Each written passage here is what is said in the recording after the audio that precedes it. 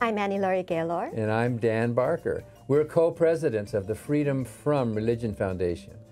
Our guest today is the journalist and author, Katherine Stewart, to talk about the growing dangers of Christian nationalism and the importance of the secular vote in the midterm elections.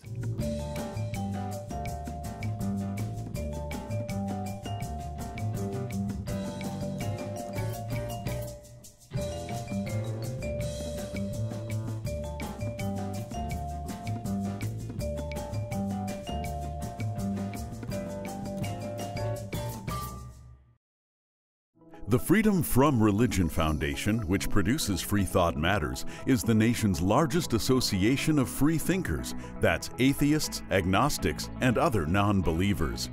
We invite you to join us in our vital work to keep our secular government free from religious influence. Become a member at ffrf.org or ask for a complimentary copy of our newspaper, Freethought Today. Freedom depends on freethinkers. Watch prior episodes of Freethought Matters on FFRF's YouTube channel.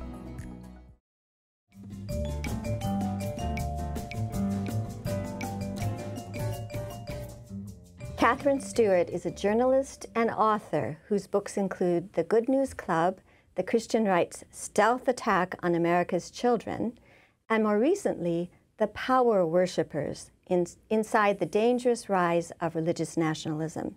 She writes for the New York Times, the New Republic, the Washington Post, and is a leading authority on the politics of Christian nationalism, including writing a chapter for the Joint Report on Christian Nationalism at the January 6th insurrection that was produced by the Freedom from Religion Foundation and the Baptist Joint Committee for Religious Liberty. So Katherine, welcome back to Freethought Matters. It's great to be here. Thanks for having me. Nice to see you in person here finally in the studio. You're our first in-person guest since the pandemic for Freethought Matters. Wow, that's amazing. Yes, we're happy. So we've been reading your books and watching your career and reading your writings. You're one of the early journalists and authors who was noticing this thing called Christian nationalism, like way back over a decade ago, warning about the dangers of Christian nationalism. You were not wrong, were you? You know, I've been following this movement for 14 years, and one thing that I've learned is that we really need to listen to the movement leaders. They've been telling us for a long time that they want to tear down the separation of church and state. They're taking aim at many of our individual rights that many of us hold so dear. They reject the principles of pluralism and equality that represent the best of the American promise. They want to take back our schools and bring our nation back to a sort of mythical time that never was. But sometimes it's very difficult to actually hear what they're saying. I think a lot of times people reframe what they're hearing in order to make themselves more comfortable with it. But they've been very clear. They're not hiding. It's just that we're not listening. But how did you come to realize that? I mean, way back when you were starting to write, how did this come to your attention that this was a problem? This really came to my attention through discovering that something called a Good News Club was coming to my children's public elementary school. Good News Clubs are after-school clubs targeting children in their very earliest years of learning, K through 5 or K through 6. We're talking little kids here. A program, centerpiece of their program is called the Wordless Book. It's used to convert children who are too young to read. I used to do that when I was a Christian minister, just colors, right? Well, colors and shapes. Yeah. And it persuades children that they're going to go to hell if they don't believe in a correct form of religion or if their families don't attend the right kind of church. So that's how, you know, I was really astonished to learn that there are thousands of these clubs in public schools nationwide. But the thing that really got me, a couple things. First is I thought, how is this possible given our constitutional principle of separation of church and state? And I started to look into the legal advocacy organizations that had sort of laid the groundwork for a very critical 2001 Supreme Court decision that enabled these clubs, which had been operating for years in churches and homes and public parks and the other number of places that were all free to practice our faith, if any.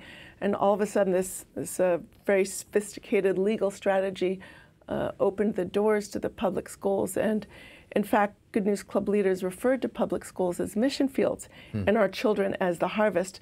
And yet they seem to treat public education as a whole with contempt and seem to really hate public education. And this all seemed quite sort of perplexing to me. So listen, kids, education, religion, it's a perfect storm. You know, I couldn't help but investigate further. And so you wrote a whole book about it, a lot of details on that. But to return to Christian nationalism, it is really having a moment now, finally, in the national media. We are getting attention paid to it, and we want to ask you about that. But first, we do want to show a clip that might have had something to do with that. I think Republicans really need to recognize the people they represent, okay, their voters, not the lobbyist donors, not the corporate PACs, not those people. That's not who the Republican Party should represent.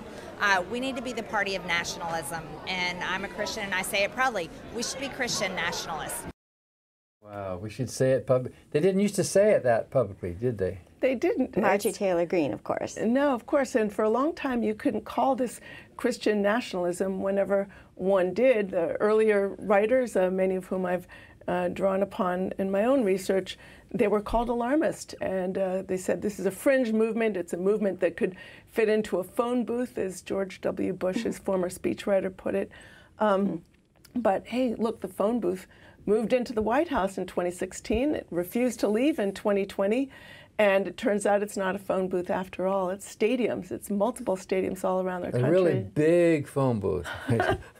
This is a movement, frankly, that I think for many years the Republican Party thought it could make use of, and now it has taken over the Republican Party. And, you know, when we see clips like Marjorie Taylor Greene and some crazy stuff that she's saying, you know, everybody, it's like almost like a sideshow, and everybody sort of, oh, look at that. But it would even be more important to see clips of sort of GOP powerhouses like Mitch McConnell or Kevin McCarthy sitting by and refusing to do anything when former President Trump commits crimes, or spreading lies about the stolen election, because it's those politicians, the sort of, you know, more powerful Republican leaders who have actually enabled this turn toward authoritarianism and religious nationalism in our politics today. And without their actions, people like Marjorie Taylor Greene would be just like the crazy sitting at the end of the bar. So people used to deny being Christian nationalists, and now we have public figures and officials embracing it. Now that is new. I mean, that's alarming, I think. That's true. And look, I think we need to define what Christian nationalism is and what it is not. First of all, it's not a religion. It is not Christianity. It's the exploitation of religion for political purposes. And I think of it in two ways. On the one hand, it's an ideology, a set of ideas. And on the other hand, it's an organized quest for power, political movement. So the ideology is anti-democratic. It ties the idea of America to a very reactionary understanding of the Christian nation, says that's what makes us great, rather than our constitutional democracy, or the principles of equality and pluralism that represent the best of the American promise, or a long, if imperfect, history of sort of absorbing many different people into our country, and the rule of law and things like that. And says if we deviate from that mythical history, we're doomed, right? It's very binary. It's sort of you're with us, you're against us. You're the pure versus the impure. And in terms of the organized quest for power, so that ideology really is the best tool. It's a fantastic tool for directing, you know, folks to support that organized quest for political power. And that organized quest really includes a lot of infrastructure, right-wing policy groups, legal advocacy groups, legislative initiatives, a vast sort of far-right messaging sphere, networking organizations like the Council for National Policy that get the leadership on the same page and get them together with a lot of the big ticket funders of the movement. So it's those two things. And you know, I think we still see a lot of the definition focusing right now on the religious aspect, or perhaps the sociological or cultural aspect of it. But this is not a culture war. We're really engaged in a political war over the future of democracy. But yet it does want to install a Christian theocracy. So what we would be left with is this perverted view of what Christian fundamentalism. Yeah, I think sometimes it's easier to see when it happens in other countries. So when you look at leaders like Vladimir Putin in Russia, or Viktor Orban in Hungary, or when you look at Erdogan in Turkey, or if you look at leaders in Iran, when they're binding themselves very tightly, these leaders, to ultra-conservative religious figures in their own countries, we rightly recognize this as religious nationalism, and it's really done in order to consolidate autocratic power. The religion, it's almost like they're bubble wrapping themselves in sanctimony. They're saying, don't investigate any corruption because I'm a holy man, right? And it ends up making it more difficult to investigate these leaders for, corruption, for nepotism, cronyism, and any abuses they may be perpetrating against their own people. Some of the narrative, I remember when I was growing up in the church, even though my family's Native American, we used to believe that this country was founded as a Christian nation. The Puritans and the true religious dissidents came over and set up the United States of America as a Christian nation, and that's part of the narrative today. Is that true? Absolutely not. Our founders proudly created the world's first secular republic. They did so deliberately, and they told us what they were doing as they were doing it. I think any good historian could demolish the sort of Christian nation myth in about 10 minutes. But the myth is so important to founders of this, to leaders of this movement, that even as some of the folks who are promoting this myth, like David Barton, who's one of the movement's most sort of favorite pseudo-historians, his work has been discredited time and time again. One of his books was actually withdrawn by a Christian publisher, his own Thomas Nelson Publishing. They said it lacked in matters of fact. But the readers don't know that. They have those books on their shelves and they pick it up and they think that's the truth. I know. I would say that you could demolish the Christian nationalism narrative in about maybe 10 minutes. All you have to do is read our godless Constitution. Which these public officials don't seem to have ever, they take an oath of office like Marjorie Taylor Greene, and apparently they've never read it. Or they tried to reinterpret it. Yeah. And unfortunately, we're seeing the consequences of this in our courts today. One thing the movement has done very consciously and deliberately is focusing on the courts. We have a grotesquely unrepresentative Supreme Court as a consequence of this movement, this sort of legal infrastructure of the movement, to organizations like the Alliance Defending Freedom, which has an annual budget of, I believe it's $102 million a year in fiscal year 2020 to 2021. The Federalist Society, which has played an outsized role in shaping the courts by grooming and supporting candidates for courts who have this so-called correct ideology. Liberty Council. Liberty Council, exactly. ACLJ. ACLJ. There are a number of these organizations. Pacific Justice Institute is a movement that's invested for years in legal advocacy because they recognize that a lot of their policies are really not popular with most Americans. I mean, for instance, a very solid majority of Americans support abortion rights. So that's just one example among many. So they know that if you can take the courts, you can actually enact the policies that you want, even if they go against what most people want. Most of those groups have the word liberty and freedom in it, very American. Orwellian. Or what they're trying to do is take away freedom. They want to impose their ideology on the rest of us. That's right. This is a movement that has taken aim at individual rights in a very big way. So when we come back from this break, we want to ask you, Katherine, something about abortion.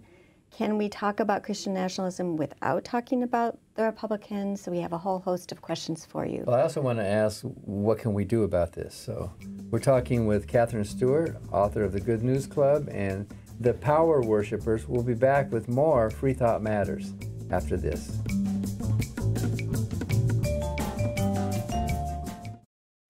Hi, I'm Ron Reagan, an unabashed atheist. When I first recorded that commercial back in 2014, being openly atheist in America was still fairly uncommon. Today, the fastest growing religious group in the country is the non-religious, especially among the young. That progress is heartening, but the religious pushback is fierce and the forces of Christian nationalism are well organized. Our progress won't continue unless we work together so that reason and our secular constitution will prevail. That's why I'm asking you to join the Freedom from Religion Foundation, the nation's largest and most effective association of atheists and agnostics working to keep state and church separate, just like our founders intended.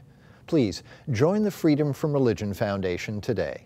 Ron Reagan, lifelong atheist, not afraid of burning in hell. My name is Bill, and I'm an out-of-the-closet apatheist, meaning I don't really care what you believe, and I don't really think that you should care what I believe. I was raised in South Dakota in a strict Catholic family. I was an altar boy. I served Mass a lot of Sundays twice. The priest gave us this little card that said, "In case of accident, please call a priest." I don't really like that idea anymore since I left the church about 40 years ago. Now, if you find me alongside the road after an accident, please call an ambulance and an EMT.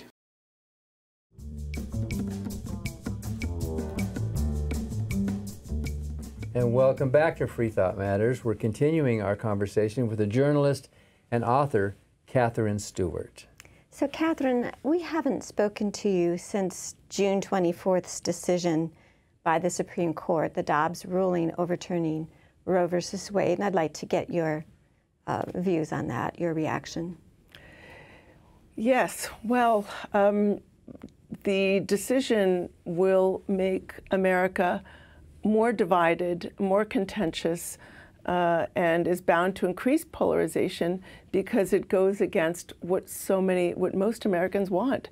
And frankly, that instability is something that I believe the movement is after. When a country seems less governable, it makes the terrain ripe for an authoritarian reaction. So Alito's decision, just looking at big picture, I think of it almost like three circles of harm. The first circle, of course, you have women and girls of childbearing age who will suffer the most immediate forms of harm from not being able to determine their reproductive futures, not being able to access maternity care, which they may need to preserve their lives or health. And the second circle, I think, is others who are sort of affected immediately by those decisions. But the third circle of harm is all of us who care about individual rights, who care about the legitimacy of the judiciary, who care about voting rights, the right to actually have our will expressed through the democratic system. It's in a way, what Alito has done is offer a master class in how to smuggle a kind of privileges for a certain group and diminish the rights for the rest of us. Well, very well said.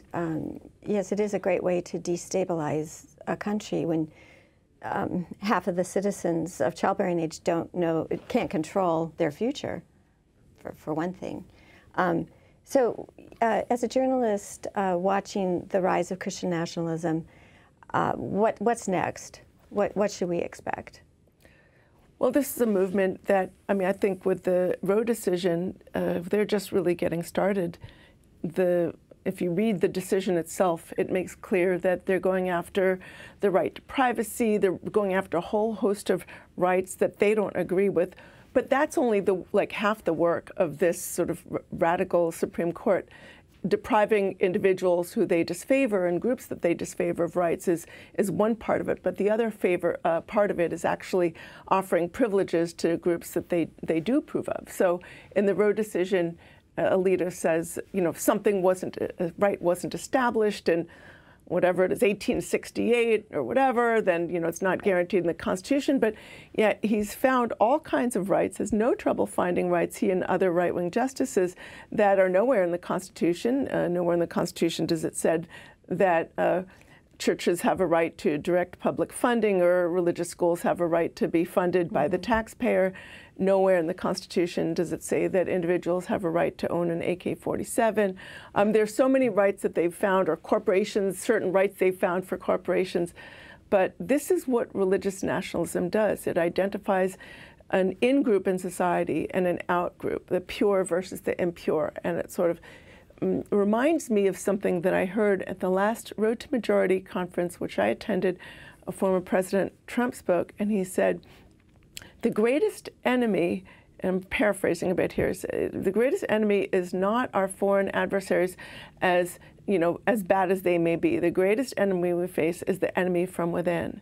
And this is a talking point that I've heard echoed by many right-wing and religious nationalist leaders who are using religious nationalism to divide and therefore consolidate authoritarian forms of political power.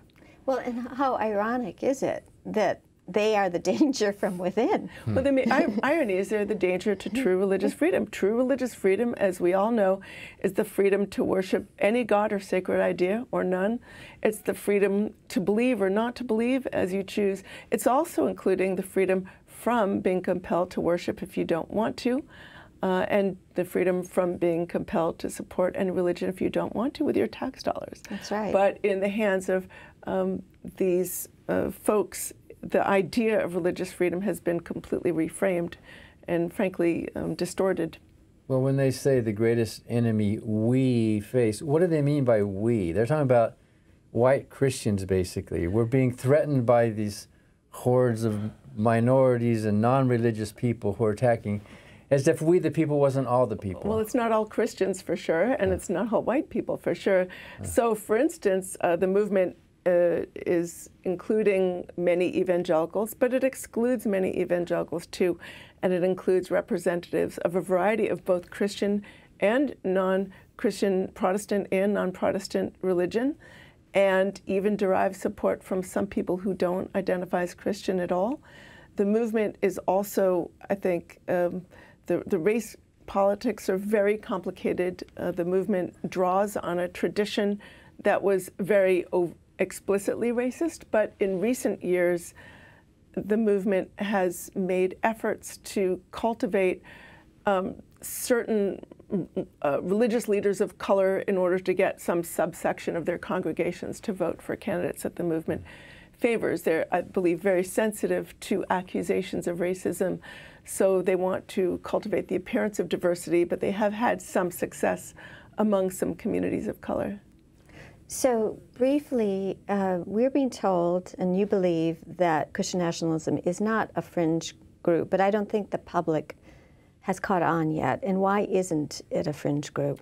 Well, we can look at its influence in terms of our politics. I mean, this is a movement that for many years, I think as I mentioned earlier, the Republican Party thought they could make use of because they delivered a reliable slice of the votes. But now this movement, by investing for decades in this infrastructure, has seized control of the Republican Party.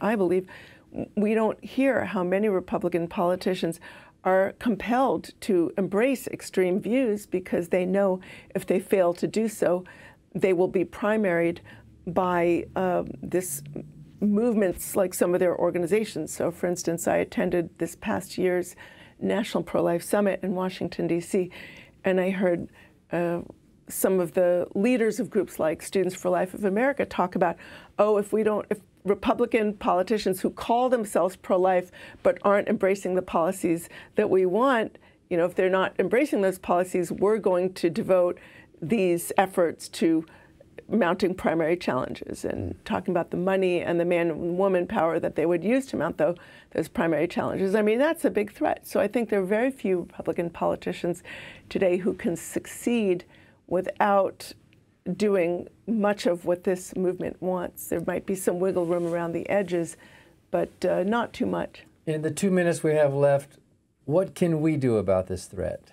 I think about the couple of the figures that I'm so fascinated by in this movement. Ralph Reed, who said, pay no attention to the polls, our numbers are shrinking, all that matters is who turns out on election day. And he's right.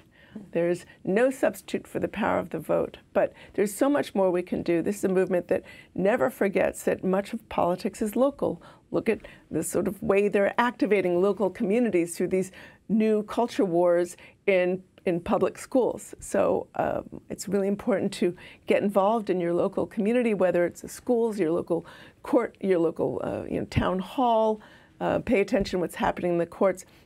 Invest in the infrastructure of democracy, protect the right to vote, because they're coming for that in a very big way. And then besides voting, besides being aware, we need to call attention to this in other ways. I mean, as individuals, what can an individual do? We have to remember that those of us who reject the politics of division and conquest are the majority, and we need to recognize that we have the power, we need to use it, and we need a very big tent. It's a very big, noisy democracy. We're not all going to get everything we want, and that's okay. It's like a big, crowded family, and maybe you want a pony and you don't get it, right? but we can come together and be unified when necessary, in the moments when necessary, and allow one another to have some differences, but come together when necessary, and recognize the importance of the vote, and recognize that it's not always about the front runner. Sometimes it's about court appointees. Sometimes it's about who are they going to appoint to run various divisions of government, people who want to tear those divisions down, or people who actually want to invest in and improve our country, people who are going to have contempt for the law, or people who are going to respect the rule of law in our Constitution. Well, and it certainly is gratifying to see many more religious people publicly speaking out against Christian nationalism. That's also a welcome change. Well, there's so much more to talk with you about, Katherine. It's been enlightening and fascinating, and so nice to see you in person. Thank you for joining us. Thank you so much for having me. Thank you, and thank you for watching Freethought Matters. Because free thought matters.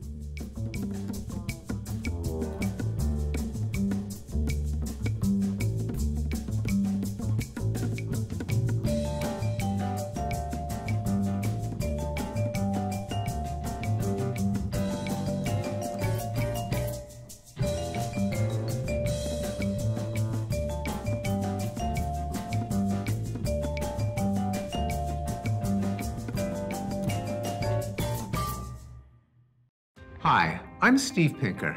In my book, Enlightenment Now, I show that the world has become a better place as reason has been overcoming superstition and tribalism. But the values of the Enlightenment are under attack. That's why I'm a proud member of the Freedom from Religion Foundation, the nation's largest association of free thinkers working to keep state and church separate. Please join me in supporting the Freedom from Religion Foundation to ensure that our government is driven not by religion, but by reason.